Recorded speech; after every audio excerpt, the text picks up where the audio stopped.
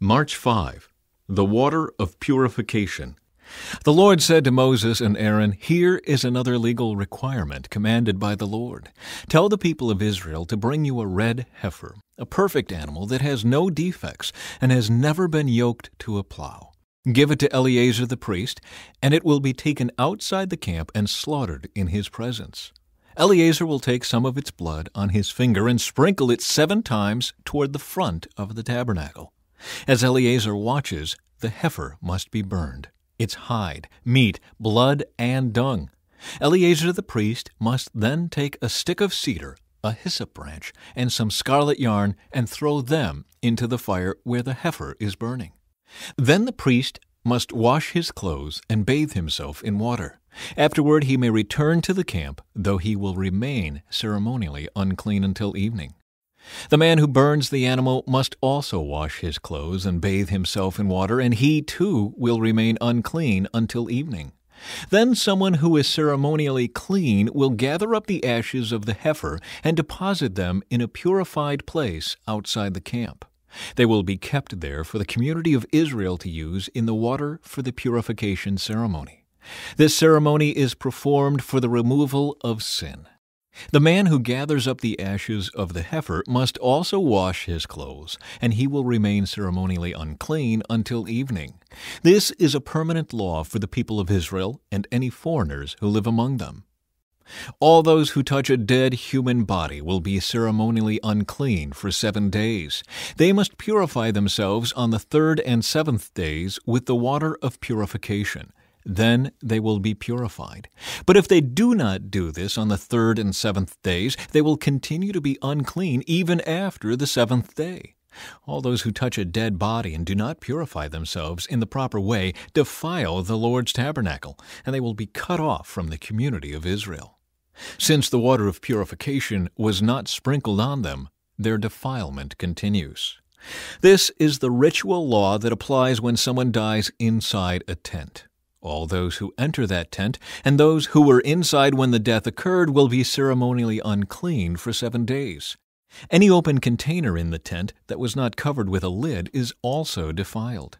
And if someone in an open field touches the corpse of someone who was killed with a sword, or who died a natural death, or if someone touches a human bone or a grave, that person will be defiled for 7 days. To remove the defilement, put some of the ashes from the burnt purification offering in a jar and pour fresh water over them. Then someone who is ceremonially clean must take a hyssop branch and dip it into the water. That person must sprinkle the water on the tent, on all the furnishings in the tent, and on the people who were in the tent, also on the person who touched a human bone, or touched someone who was killed, or who died naturally, or touched a grave. On the 3rd and 7th days, the person who is ceremonially clean must sprinkle the water on those who are defiled. Then on the 7th day, the people being cleansed must wash their clothes and bathe themselves, and that evening they will be cleansed of their defilement. But those who become defiled and do not purify themselves will be cut off from the community, for they have defiled the sanctuary of the Lord. Since the water of purification has not been sprinkled on them, they remain defiled. This is a permanent law for the people. Those who sprinkle the water of purification must afterward wash their clothes, and anyone who then touches the water used for purification will remain defiled until evening. Anything and anyone that a defiled person touches will be ceremonially unclean until evening. Moses strikes the rock. In the 1st month of the year, the whole community of Israel arrived in the wilderness of Zin and camped at Kadesh. While they were there, Miriam died and was buried. There was no water for the people to drink at that place, so they rebelled against Moses and Aaron. The people blamed Moses and said, "If only we had died in the Lord's presence with our brothers. Why have you brought the congregation of the Lord's people into this wilderness to die, along with all our livestock? Why did you make us leave Egypt and bring us here to this terrible place? This land has no grain, no figs, no grapes, no pomegranates, and no water to drink." Moses and Aaron turned away from the people and went to the entrance of the tabernacle, where they fell face down on the ground. Then the glorious presence of the Lord appeared to them, and the Lord said to Moses, "You and Aaron must take the staff and assemble the entire community. As the people watch, speak to the rock over there, and it will pour out its water. You will provide enough water from the rock to satisfy the whole community and their livestock."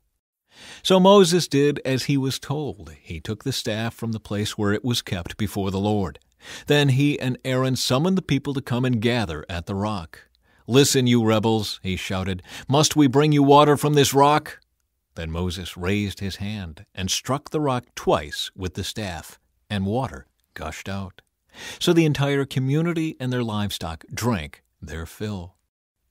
But the Lord said to Moses and Aaron, "Because you did not trust me enough to demonstrate my holiness to the people of Israel, you will not lead them into the land I am giving them."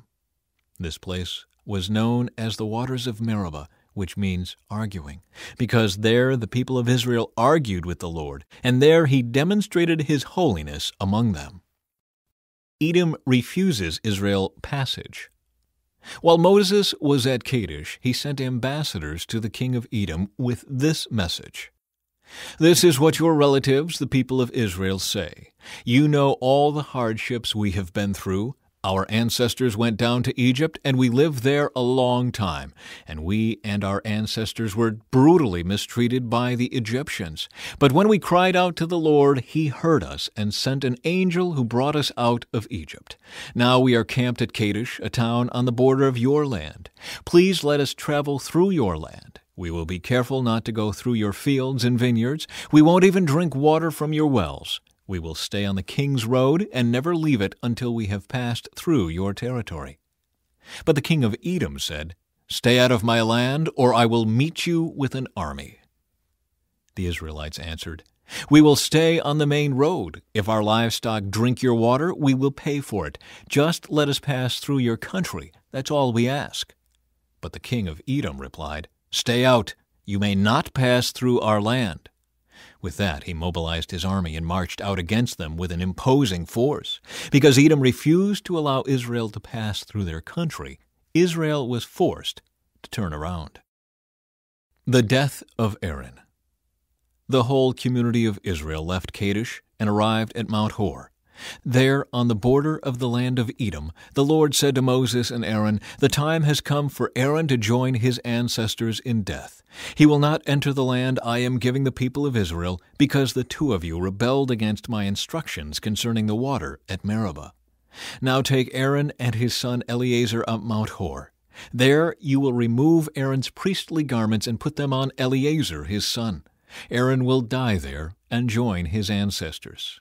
So Moses did as the Lord commanded. The three of them went up Mount Hor together as the whole community watched. At the summit, Moses removed the priestly garments from Aaron and put them on Eleazar, Aaron's son. Then Aaron died there on top of the mountain, and Moses and Eleazar went back down. When the people realized that Aaron had died, all Israel mourned for him 30 days. Victory over the Canaanites. The Canaanite king of Arad, who lived in the Negev, heard that the Israelites were approaching on the road through Atharim. So he attacked the Israelites and took some of them as prisoners. Then the people of Israel made this vow to the Lord: "If you will hand these people over to us, we will completely destroy all their towns." The Lord heard the Israelites' request and gave them victory over the Canaanites. The Israelites completely destroyed them and their towns, and the place has been called Hormah ever since. The bronze snake. Then the people of Israel set out from Mount Hor, taking the road to the Red Sea, to go around the land of Edom. But the people grew impatient with the long journey, and they began to speak against God and Moses. "Why have you brought us out of Egypt to die here in the wilderness?" they complained. "There is nothing to eat here and nothing to drink, and we hate this horrible manna." So the Lord sent poisonous snakes among the people, and many were bitten and died. Then the people came to Moses and cried out, "We have sinned by speaking against the Lord and against you. Pray that the Lord will take away the snakes." So Moses prayed for the people. Then the Lord told him, "Make a replica of a poisonous snake and attach it to a pole. All who are bitten will live if they simply look at it." So Moses made a snake out of bronze and attached it to a pole. Then anyone who was bitten by a snake could look at the bronze snake and be healed. Israel's journey to Moab. The Israelites traveled next to Oboth and camped there. Then they went on to Abiram in the wilderness on the eastern border of Moab. From there they traveled to the valley of Zered Brook and set up camp. Then they moved out and camped on the far side of the Arnon River in the wilderness adjacent to the territory of the Amorites. The Arnon is the boundary line between the Moabites and the Amorites. For this reason, the Book of the Wars of the Lord speaks of the town of Wahab in the area of Supa and the ravines of the Arnon River, and the ravines that extend as far as the settlement of Ar on the border of Moab. From there, the Israelites traveled to Beer, which is the well where the Lord said to Moses, "Assemble the people, and I will give them water." There the Israelites sang this song. "Spring up, O well, yes, sing its praises. Sing of this well which princes dug, which great leaders hollowed out with their scepters and staffs." Then the Israelites left the wilderness and proceeded on through Mattanah, Nahaliel, and Bamoth. After that, they went to the valley in Moab where Pisgah Peak overlooks the wasteland. Victory over Sihon and Og. The Israelites sent ambassadors to King Sihon of the Amorites with this message: "Let us travel through your land. We will be careful not to go through your fields and vineyards. We won't even drink water from your wells. We will stay on the king's road until we have passed through your territory." But King Sihon refused to let them cross his territory. Instead, he mobilized his entire army and attacked Israel in the wilderness, engaging them in battle at Jahaz. But the Israelites slaughtered them with their swords and occupied their land from the Arnon River to the Jabbok River. They went only as far as the Ammonite border because the boundary of the Ammonites was fortified. So Israel captured all the towns of the Amorites and settled in them, including the city of Heshbon and its surrounding villages. Heshbon had been the capital of King Sihon of the Amorites. He had defeated a former Moabite king and seized all his land as far as the Arnon River. Therefore the ancient poets wrote this about him: "Come to Heshbon and let it be rebuilt. Let the city of Sihon be restored.